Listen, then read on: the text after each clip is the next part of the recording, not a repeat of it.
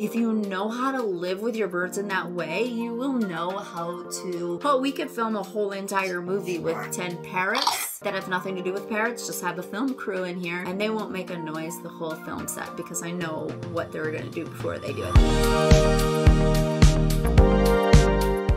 Hello, my fellow sniffers, flighters, and hatchlings. My name is Marlene McCohen. Welcome to my channel. This here is Brando, my mustache parakeet, and I always have another bird in the room. So, what up? But they can't see you. Did you hear him, guys? That was Merlin. Oh, Merlin. Who's leaving stuff here? This is Merlin. Says, what's up? Changed up my camera a bit. Today, we have a very fun video for you. Go potty. Go potty. Sometimes after they get scared, they go potty. Good bird, by the way. But who's potty trained?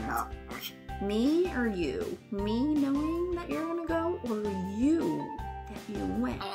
You? It's all about being in tune with them. Everything is about being in tune with them. But that is not why you're here today. Today you are here because of the title, 5 Ways to Keep Your Birds Quiet. I'm a master at this and I tried to put it into 6 ways. But before we go on, of course, I want to give some shout outs to my Flighters Club. That's those of you who support me on Patreon. Thank you so much. Yeah, that is them. Today's shout outs are, you want to help me with them? Rosalind Koibion, Janet Weissman, and Glenn Freeland. Don't forget to stay tuned to the end of this video to see if your video of you and your bird or your bird is going to be featured after I chose through the submissions of #PickMeMarlene. I love showcasing your birds because I feel like they all deserve to be noticed so people could see how amazing birds are. And if you did use that hashtag, that is essentially a submission to me so that I can put it here on this channel. Remember that, guys. Let's get right into it. Right away, off the bat, I want you guys to know that the best way to keep your birds quiet, and this is not part of the list, but the best way is to absolutely be in tune with your birds and give them what they want. I don't mean spoil them because this is a fine line. Sometimes if you just keep giving in to your bird, then they will scream so that they can always get that thing and you may not be able to give it to them. So what I do is I'm kind of aware of when my bird is going to scream and I give them something different that they like before that happens. So overall, you really got to be in tune with your bird, and there is a fine line between making them happy and encouraging bad behavior. So when I say that you need to give them what they want, I don't mean if the bird is screaming because it wants you to hold them to always keep holding them. I really mean, like, for example, I would know before my bird is going to scream that it's going to be because he wants me to hold him. And if I can't, I would give him something else to do before the desire becomes too strong. Okay, I hope that makes sense to you guys, but let's get right into the ways that I use to keep my birds quiet.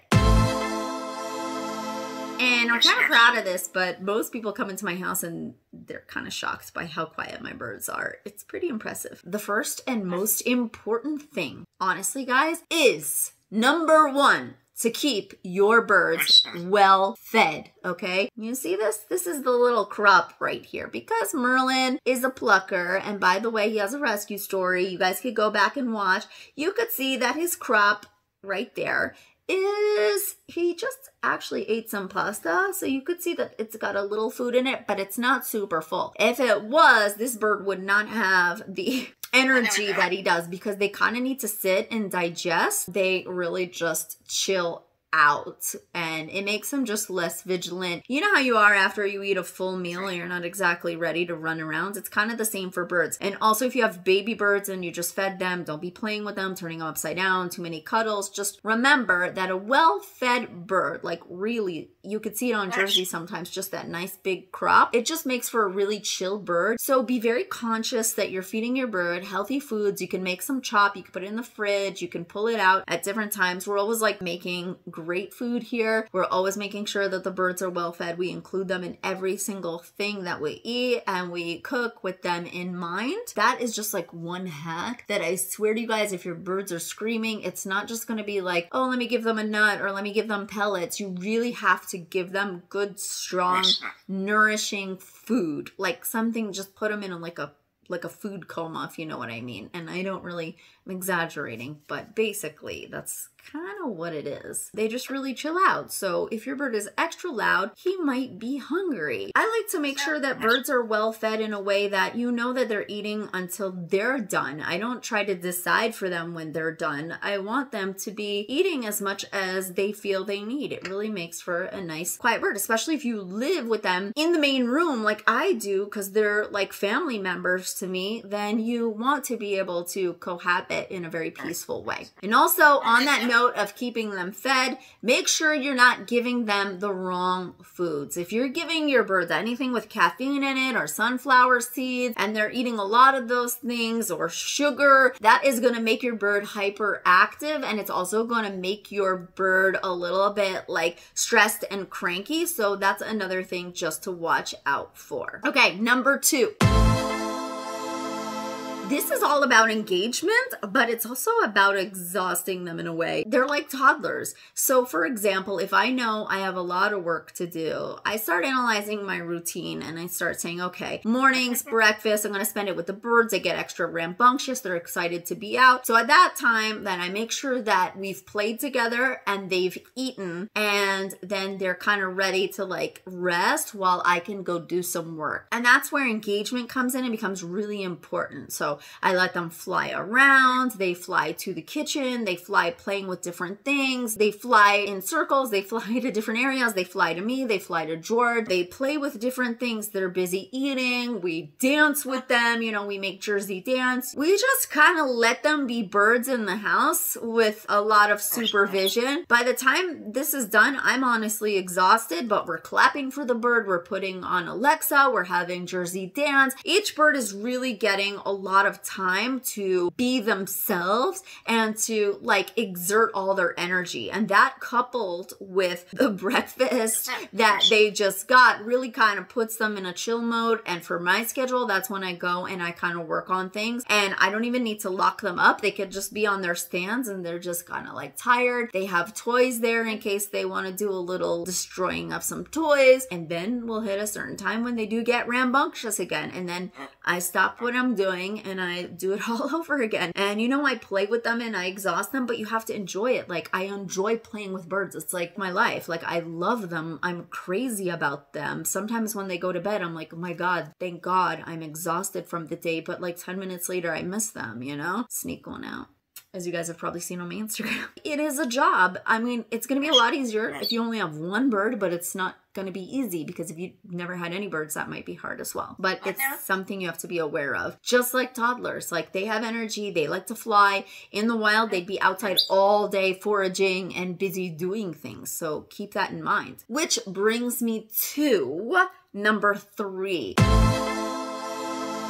Having an outdoor aviary is a really nice thing. You know how it is when you go hang out by the pool or the sun all day, you're kind of like tired or chill and you just get relaxed mode. It's the same for birds. I have my outdoor aviary. None of them sleep out there. They're only out there a few hours a day, but they get some nice vitamin D from the sun. If it's too hot, they have the misters and they just enjoy the vibe. We have speaker system up there where we play nice music for them. It's really helpful to have an outdoor aviary because you want birds to be able to get sunlight and experience the wind and the air and watch the other animals. That can be entertaining for them in itself, just like watching squirrels and other birds fly. The birds really do like that. They have to be a little bit vigilant, but not so much because obviously they're protected in the aviary. And of course you cover it with toys and lots of enriching things for them to do. And when you do that, that also tires them out and also may give you a little little bit of a break to go in and get some work done. So if you want to incorporate that into your routine, but it does take a little more work for me because I obviously have to go and make sure that all their bowls are refreshed and clean. And that's like a whole nother process that I have to do. And then also bring them snacks out in between all of that, cut up fruits, vegetables, all sorts of other things in between. But it is a nice break from any noise. And especially when the misters go on, if it's a little hot, we're here in Los Angeles, that helps a lot too. They just like chill. It's like, whoa, we're in the rainforest. Honestly, it's pretty good to have that guaranteed time. And I know they like it. Like today, Cody did not want to go outside and I did not make Cody go outside. So, I mean, I leave a lot up to them. I believe in letting birds make decisions, not controlling you, but making decisions. That really just like affects their intelligence a lot. It's fascinating. That brings us to number 4.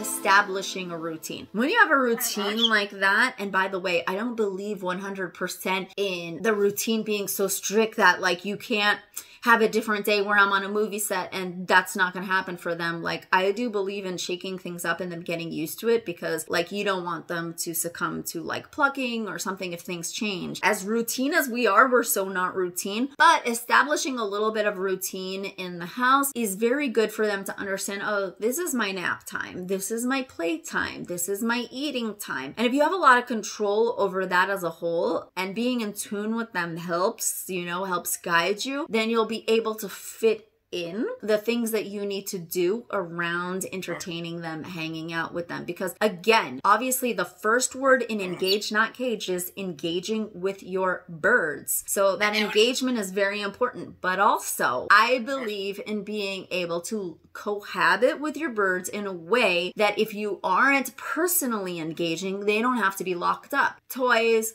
foraging, play stands. If you know how to live with your birds in that way, you will know how to... Oh, we could film a whole entire movie with 10 parrots that have nothing to do with parrots. Just have a film crew in here and they won't make a noise the whole film set because I know what they're going to do before they do it. I can hear one scream of Jersey, like a little sound, and I'm like, oh, that's going to set off this kind of scream. Like I just know. And if you're in tune like that, then you can stop things before they happen. Birds are beings as well. They get tired, they get exhausted, they get hungry, and believe me, it really does showcase itself similar to like toddler tantrums. You know, scheduling and fitting stuff in is very similar to how like one of those busy can-do-all moms does things, you know, I see it. So yeah, I believe you have to have the power and knowledge to have your birds outside of the cage, even when you're not engaging with them, because what I'm learning is that's really a skill for people, and it should be a skill that you want to work on if you have birds. It really is about them being able to live with you in a way that you can have them out more than when you're playing with them. Which brings me to number 5. Have a lot of toys and foraging things for your birds to play with. That is everything from toys to food to foraging materials. A lot of people are extremely scared about creating nesting situations for your bird. If your bird has issues with those kind of things, then that's a different story. But if you have a healthy bird and you see that they're playing with certain things in a certain way and it's keeping them extremely busy, that will, one, keep them very, very quiet and also keep them very, very busy. It's foraging. It's what birds do all day in the wild. We want to take away so much from them. We want to take away their wings. We want to say, you can't fly, but not only can you not fly, but you can't nest. So let's take away that because we're human beings and we don't know how to handle in case you were to have egg binding because we took away your flight on the flip side. So like, I just believe in trying to work around birds' natural behaviors. I mean, if your bird has a problem with certain things, then of course, you know, make sure that your bird is under vet care. But if your bird is a very nice, healthy bird, then yeah, find things for your birds to do that they can engage in. If you find that your bird is destructive, let's say your bird is destructive and destroying something, find something similar to that to entertain your bird with. So it's like, my bird doesn't play with toys, but he destroys my books. Okay, so maybe get out the old telephone book and put it on top of the cage. These are just kind of little ideas. So I always look at what what it is that they're destroying, and I try to find something similar to it to entertain them. That's why I keep a variety of toys around. A lot of people say my bird doesn't play with toys, and that may be true, but Leo did not play with toys, and now he's starting to play with toys, all because I gave him like the cardboard from the cat scratching toys. It did not have the catnip, but you know what I mean. That got Leo engaged, and I was like, oh wow, cardboard really just works with so many birds. It's a really great place to start, real cheap. You just hand them a box. Again, if you're worried about nesting, then don't make it in the shape of a box. That kind of thing was really engaging for him. That really kept him quiet. Speaking of another hack, okay, let's make this number 6. I know it says 5 ways, but number 6. If you are able to handle your bird in a box and they're not getting too aggressive, I make kind of like tents in the kitchen for Cody, and I'm just like, here, hang out in your tent, and then Cody disappears with toys in the tent for literally like 4 hours and just keeps herself engaged and quiet. She never gets aggressive towards me. Same with Marlene. Marlene guards things. They kind of fight over the same spot, but I created those things because I saw it's what they're reaching for, and so I wanted to give them what I feel like they're naturally looking for, and that will help you a lot with them being quiet. So yes, this is now 6 ways to keep your birds quiet. I hope those ways help. There's so many other ways to keep your birds quiet. I by no means mean it in a negative way, like birds are loud. I just feel like the more ways you can live in harmony with your parrots, the better it's going to be for both you and your birds. And I know this can be a complaint and an extreme stressor for a lot of people. And I also know that my birds are extremely quiet, so I'm just starting to analyze what to do to keep them quiet. I want you to let me know in the comments other ways you've used to keep your birds a little bit quieter. It's always nice to, because you're talking, and it's okay if you're talking, because I love that. I love that sound. Yes, I do. Remember, pick your bird responsibly. I love you guys so much. Thank you for doing the work and the research. Don't forget to check out my Patreon, #PickMeMarlene. I hope you guys enjoyed this video. Also check out my store, ParrotStation.com, for bird toys, enrichment, merch, the best merch in town. And don't forget to subscribe. Subscribing means so much to me because it means that we are 200K strong of people that care about engaging and not caging their birds. I love you guys so much. Enjoy this Pick Me Marlene submission. Bye! Let's go shopping!